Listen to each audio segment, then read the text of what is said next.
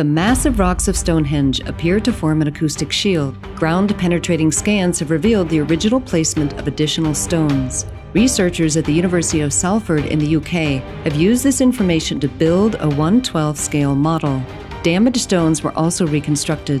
Then the simulated stones were treated to mimic the acoustic properties of the original stones. Subsequent studies indicate that Stonehenge is designed to modify sound, particularly the human voice. Words that are spoken or sung are kept inside the stone circle by reflecting off the outer stones. This indicates that Stonehenge was designed for rituals involving recitations, music, and chanting.